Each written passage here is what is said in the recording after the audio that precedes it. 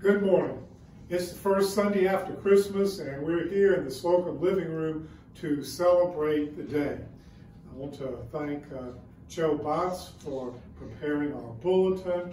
I want to thank my wife Victoria, who's going to be assisting with the liturgy. I want to thank everyone in our parish and congregation who's come together during this season of Christmas, and we will begin. Behold, I bring you good news of a great joy, which will come to all the people. For to you is born in the city of David a Savior, who is Christ the Lord. Let us confess our sins against God and our neighbor. Most merciful God, we confess that we have sinned against you in thought, word, and deed, by what we have done, and by what we have left undone.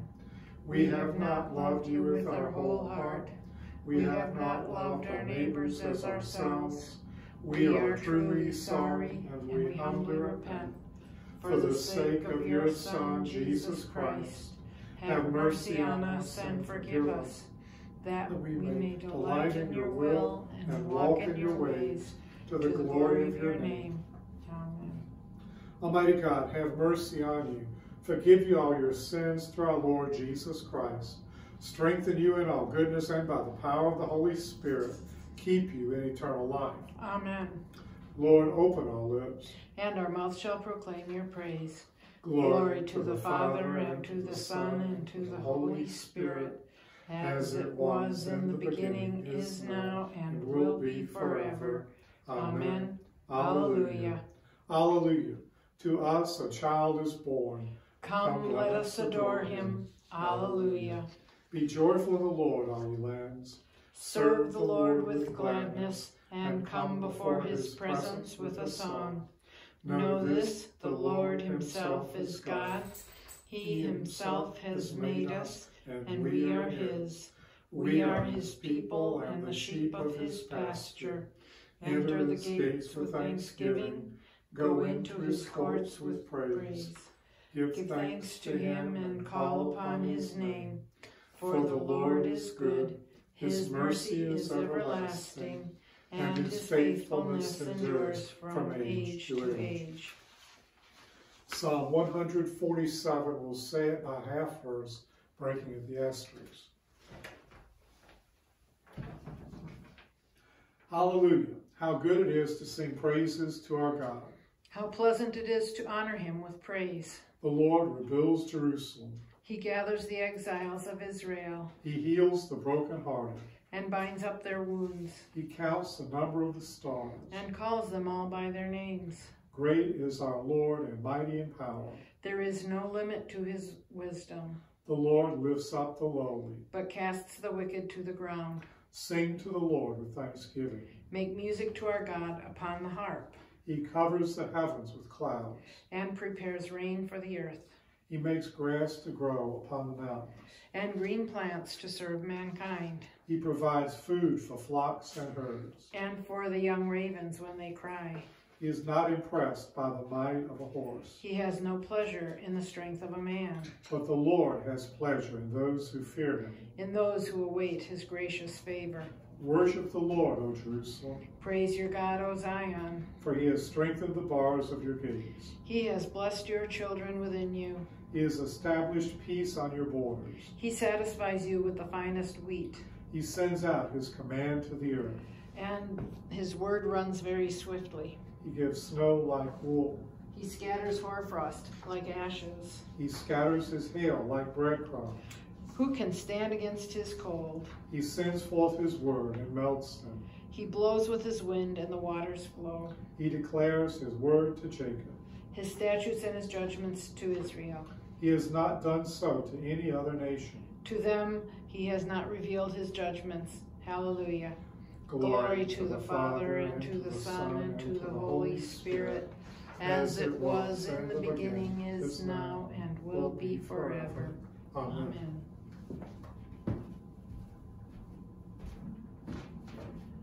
A reading from the book of Isaiah.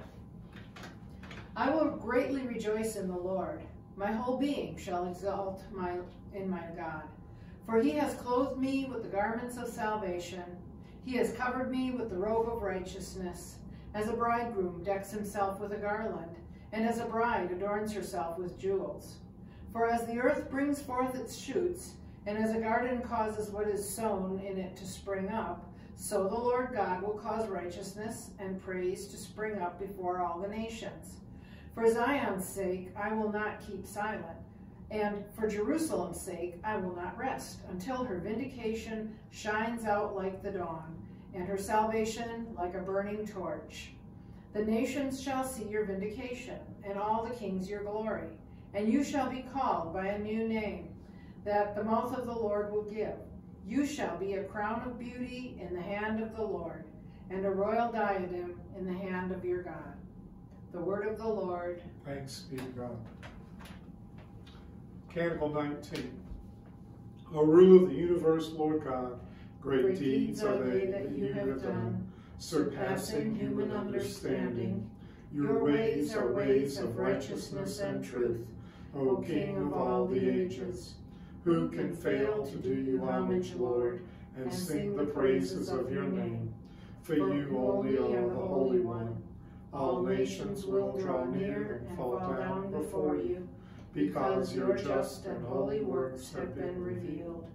Glory to the Father, and to the Son, and to the Holy Spirit, as it was in the beginning, is now, and will be forever.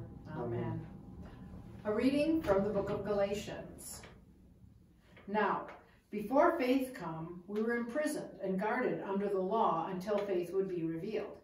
Therefore, the law was our disciplinarian until Christ came, so that we might be justified by faith.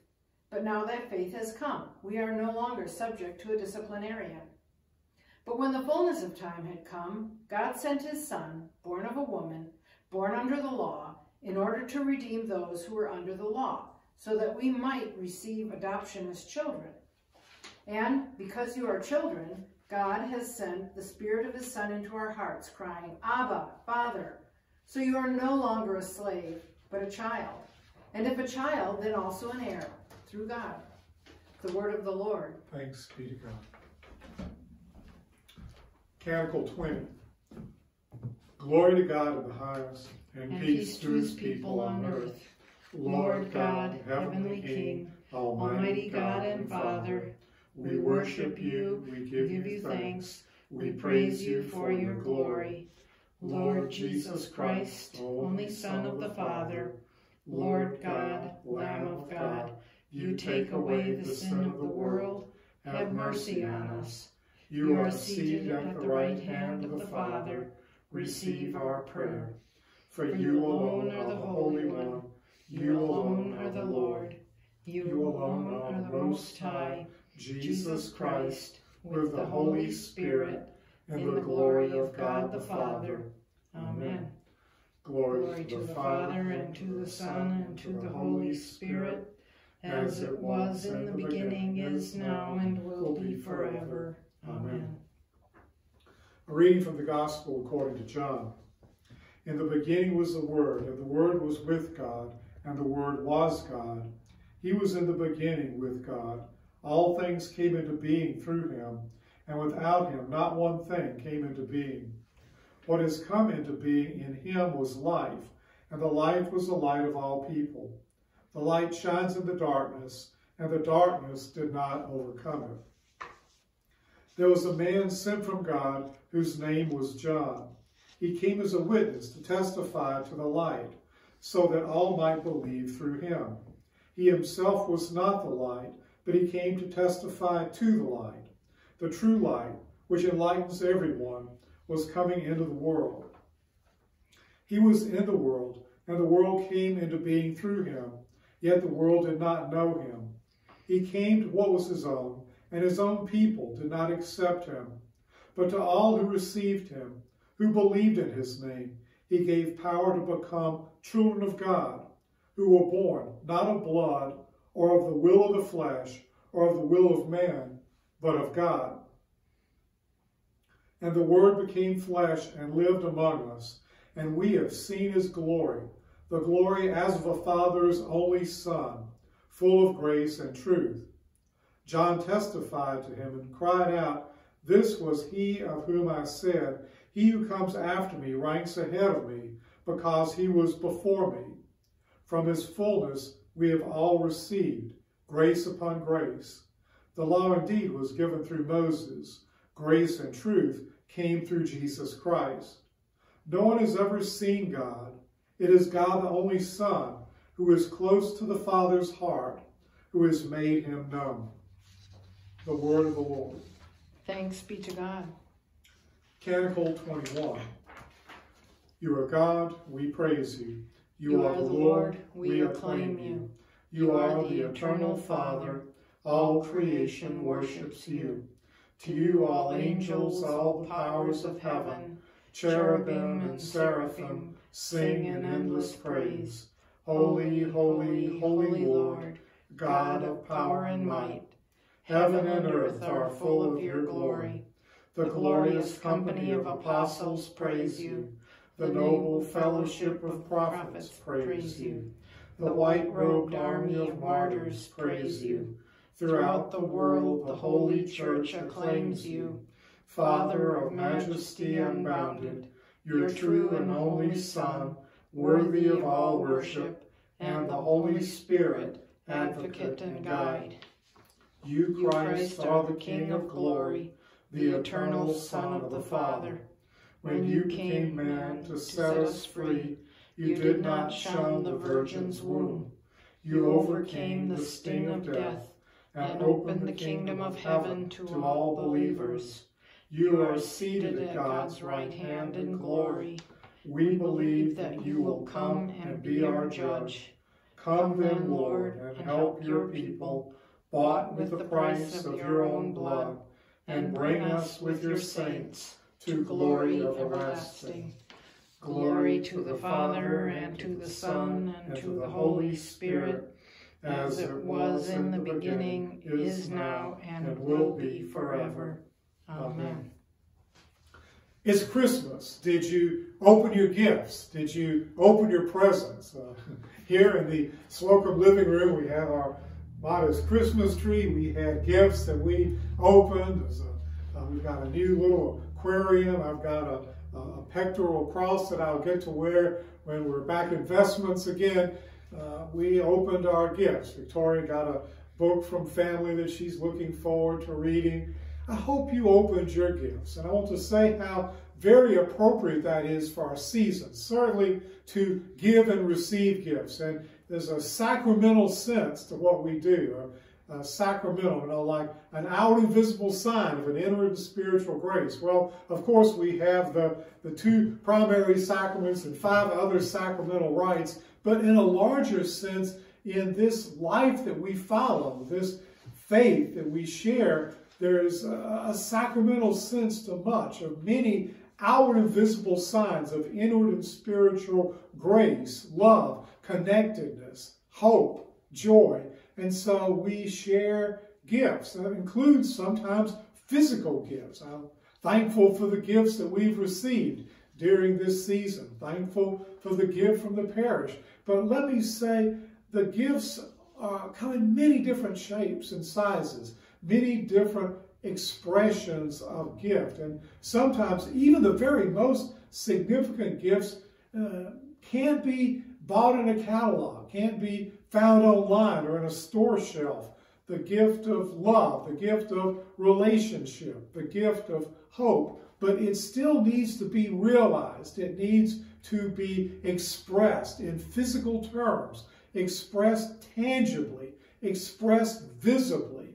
The most important things aren't just in abstract, but when they are engaged in life, can be touched in life. And so it is with the life of God. I mean, God is God eternally, from beyond all time, before and after, beyond our knowing, omnipotent, omnipresent, God's life. We affirm to be triune, Father, Son, and Holy Spirit. And yet, the life of God, the gift of God, is made flesh, as we hear in the Gospel of John. And the Word was made flesh and dwelt among us. And that word, that capital W word, is not just like some word in a sentence like the, and, or but. It's the word, the expression, the utterance of God. The second person of the Trinity, the Son of God, was made flesh and dwelt among us, fully divine, fully human. Our gift. Our gift. In other words, not just an abstraction, not just a law, not just a principle, not just an understanding, but tangibly, visibly, Jesus held by Mary as a baby, Jesus embracing his followers, Jesus wept at the death of Lazarus, Jesus sat at meals with his disciples, Jesus who will bleed and die on the cross, tangible, visible, alive, in the world, engaged in the life that we live, in the here and now, just with us, not just beyond the clouds, not out above alone, but here with us, in the life we live, facing the challenges and the heartbreak and the loss, and also the joys and the celebrations and the possibilities that we live, that Jesus walks the walk with us, and Jesus shares our life so that we may share his life.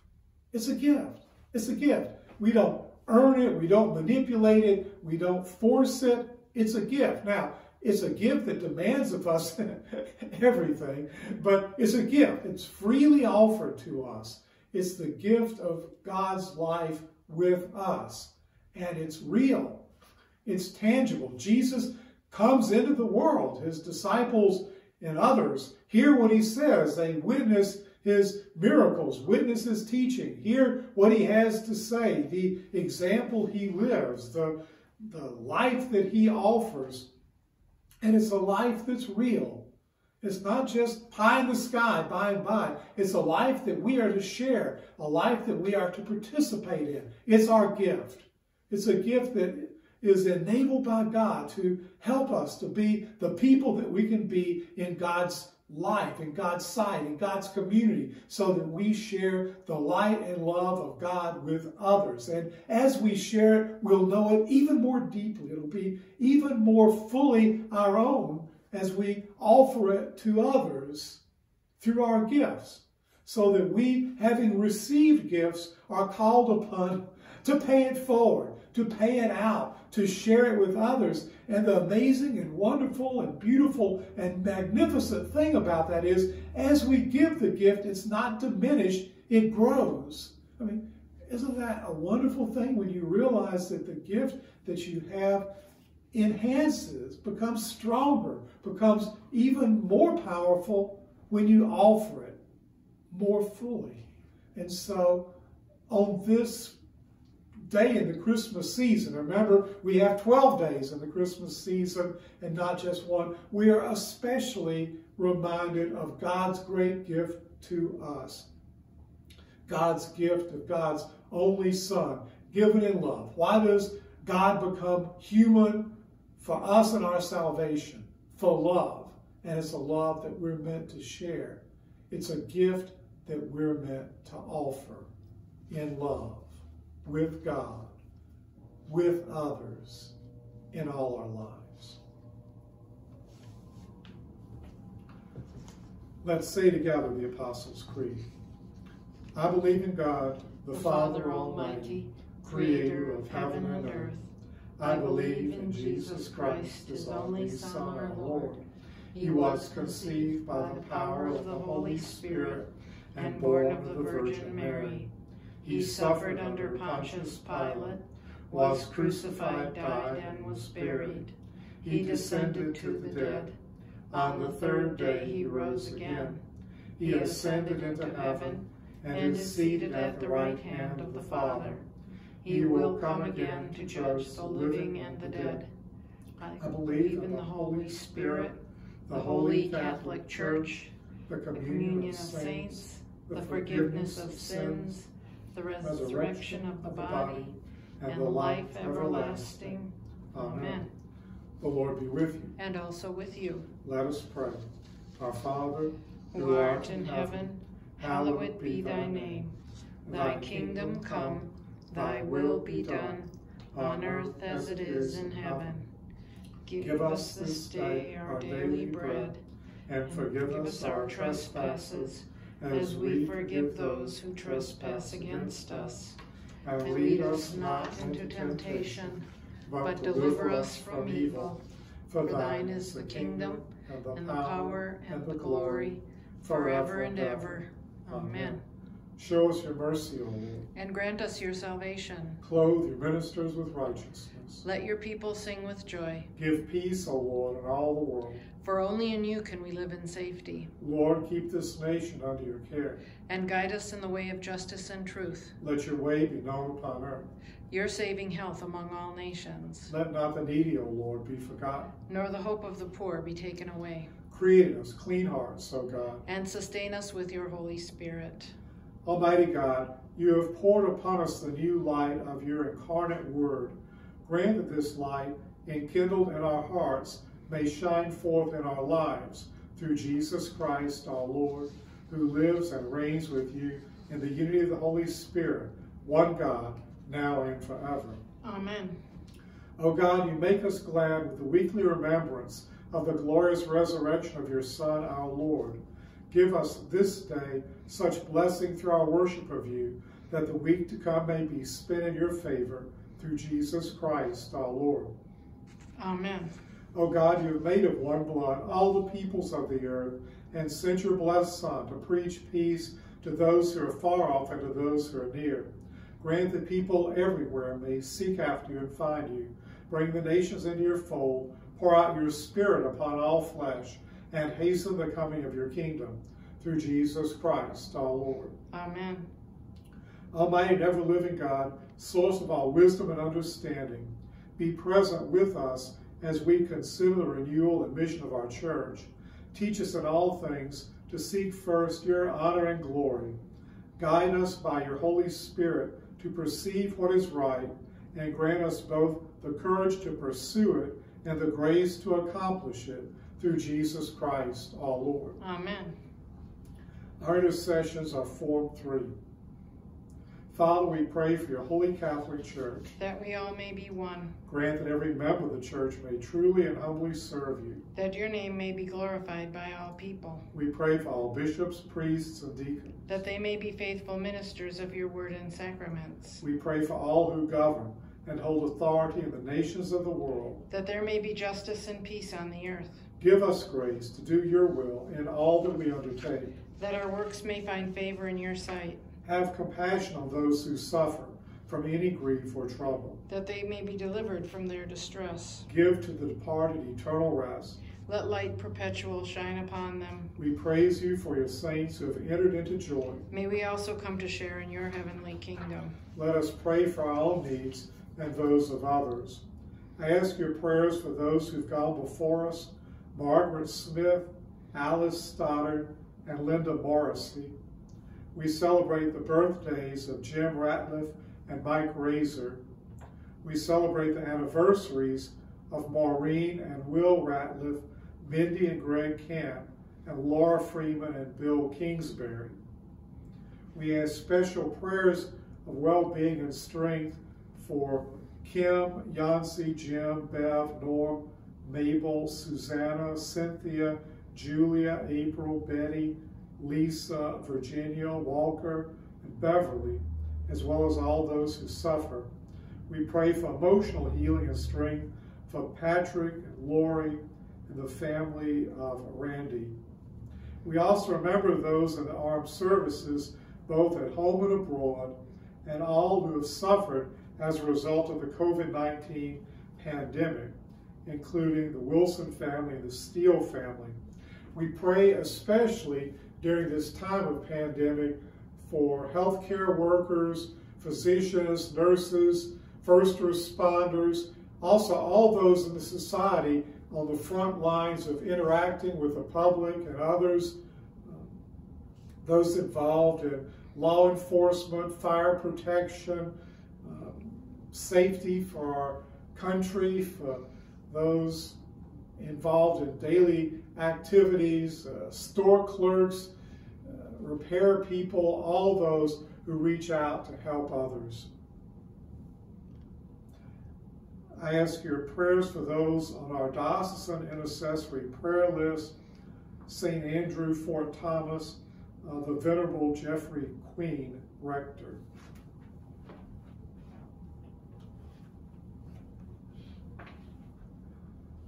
O God, who wonderfully created and yet more wonderfully restored the dignity of human nature, grant that we may share the divine life of him who humbled himself to share our humanity, your Son, Jesus Christ, who lives and reigns with you in the unity of the Holy Spirit, one God, forever and ever.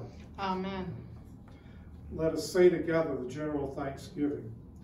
Almighty God, Father of all mercies, we, your unworthy servants, give you humble thanks for all your goodness and loving kindness to us and to all you have made. We bless you for our creation, preservation, and all the blessings of this life, but above all for your immeasurable love in the redemption of the world by our Lord Jesus Christ, for the means of grace and for the hope of glory. And we pray, give us such an awareness of your mercies that with truly thankful hearts we may show forth your praise, not only with our lips, but in our lives, by giving up ourselves to your service, and by walking before you in holiness and righteousness all our days, through Jesus Christ our Lord, to whom with you and the Holy Spirit be honor and glory throughout all ages. Amen. Let us bless the Lord. Thanks be to God. Glory to God, whose power working in us can infinitely more than we can ask or imagine. Glory to him from generation to generation of the church, and in Christ Jesus, forever and ever. Amen. And may the blessing of God Almighty, the Father, the Son, and the Holy Spirit be upon you now and remain with you always. Amen. Let me remind you to join us today for Christian education at 10:30, followed by coffee hour at about 11, both live on Zoom.